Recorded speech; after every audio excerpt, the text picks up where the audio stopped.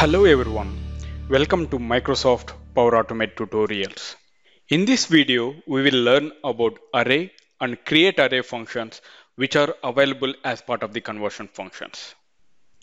First of all, we'll see what is array conversion function, what it will do. By using array conversion function, it will return an array from the single specified input. Alright, let me show you an example or the demo over here. If you see on my screen, I'm having a flow with the name of expressions flow, which we have created as part of the previous sessions. All right. Now over here, I'm having manual trigger a flow. What is the input over here that we are going to give it? We are going to give it as input string as the name of the field. And then we are going to provide the input in the string format. For an example, I'm going to give the string as hello world. I need to convert into an array by using array conversion function, which is available as part of the compose data operations. All right, this is our input over here. Now, I have already created a new step with data operator that is compose. And over here, if you see, I'm having the inputs over here. Let's select that. Where this array conversion function will be available. If you see over here, I'm having expression. Under that, you are having conversion functions. But if you see over here, I don't have this array conversion function. How can we get it? If you see over here, I'm having see more. Let's select that. There, it will expand the conversion functions. From there, you will find array conversion function. Over here, if you see, it will convert the input to an array. All right. But if you observe over here, I'm going to give the single specified input only for this array. All right. Now let me select that. And what is the input over here for this one? I'm going to give the input as input string from the dynamic content. All right. Let me click on OK. Now, whatever the output we are going to commit after converting a string to an array, the data will be stored inside the Excel by using add a row into the table. Let me show you that Excel once again. If you see, I'm having the table with the expressions. This is the previous data which we have used for the XML conversion as well as the JSON conversion functions. All right. Now I'm having expressions workbook. Inside that, I'm having the table 1 is the table name where you have the column name as expression output. All right. In the same location, I'm going to store the data after the conversion of a string to an array. All right. Now let me save the flow by clicking on save. Now we'll test our flow by clicking on test. And then I'm going to select manually. And then I'm going to click on test once again. Now I'm going to give the input over here as hello world. This is the single input that I'm going to give it in the string format. All right. Now let's click on run flow to see the output. Flow has been executed successfully. Before that, let me show you the output from the compose. Now if you see over here, this is the string format which we have given, and you can see in the double quotes, the output we got it in the hello world. All right. Now if you see in the input over here, this has been given in the type of string, and you can see the input string as hello world. From this input string, we got the output in the format of array single specified input. All right. Now I will show you the same thing in the output in the Excel that you can see over here. It has been in the square brackets and the double quotes. We got it as hello world. This has been converted into an array by using array conversion function. All right. Now let's assume if I want to create an array with the multiple inputs. In that case, what is the conversion function that we are going to use it?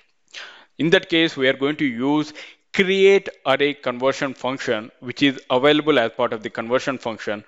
By using that conversion function, we can convert a strings of values or different inputs into an array by using create array function.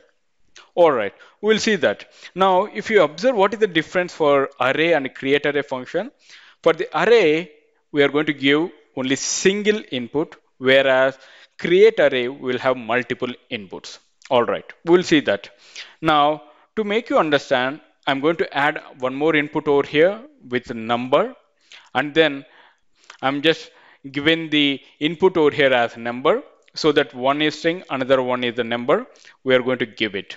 So that by using these two inputs, I'm going to create an array, creating a new array from the conversion function, that is by using create array conversion function. Let's go to expression. Let's click on the see more for the conversion functions. There you will find create array. So what it will say, it will create an array from the parameters. Over here you can see object 1 comma object 2, which we are going to give it a multiple inputs over there. All right, let me select that.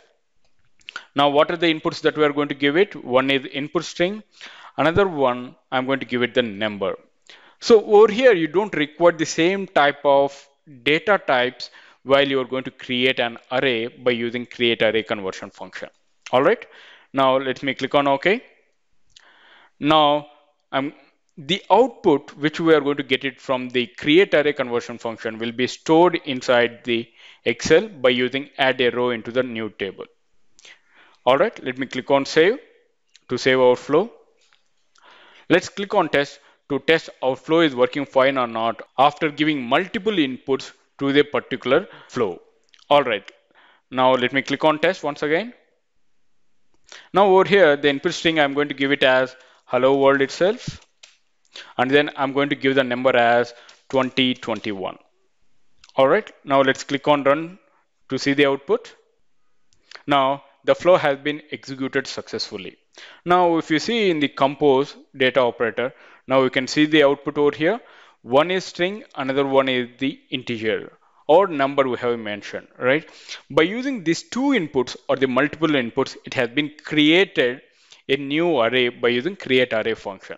Now for the string, it has been given in the double quotes, and the numbers, it has without double quotes, it has been mentioned over here in the array. All right. Now, if you go for the output, now if you can see over here, then a new array has been created with the multiple inputs inside the square bracket. All right. Now, to make you understand, I will give you some more inputs over here inside the create array. I'm not going to make any changes in the inputs. I'm just going to be mentioning this different values over here. In such a way, I'm going to give as 21 is the input that I'm going to give it. The value directly, I'm going to give a value over here. That is object that I'm going to give it over here, or the number I have mentioned over here. So that what will happen, the output will come in such a way, 21 comma hello world in the double quotes comma 2021. The array will be created and it will use the output over here. All right, let me update the inputs over here by clicking on update.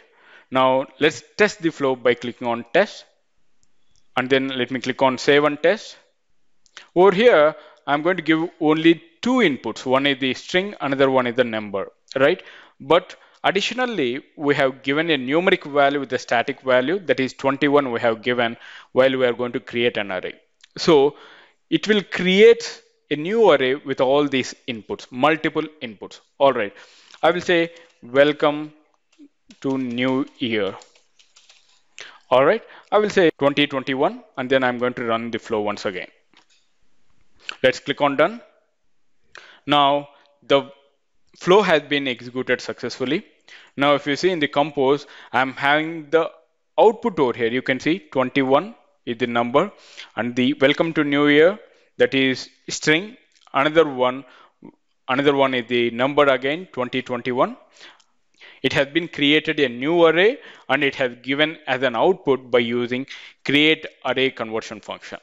All right, let me show you the output in the Excel. Now if you see over here, I'm having in the square brackets that I'm having 21 welcome to new year comma 2021. So in such a way, whenever you're going to create an array by using create array functions with the multiple inputs, it won't bother about the data types which we have mentioned inside the objects. All right, based on the values, it will be considered and it will give an output by using create array conversion function. I hope you understand how to convert an input into an array by using array conversion function. And also we have seen how to create an array by using multiple inputs as part of this tutorial. Thank you for watching Power Automate tutorials. If you have any queries related to this concept, please post them in the comment section. I will see you in the next session. Till then, bye bye. Have a wonderful day.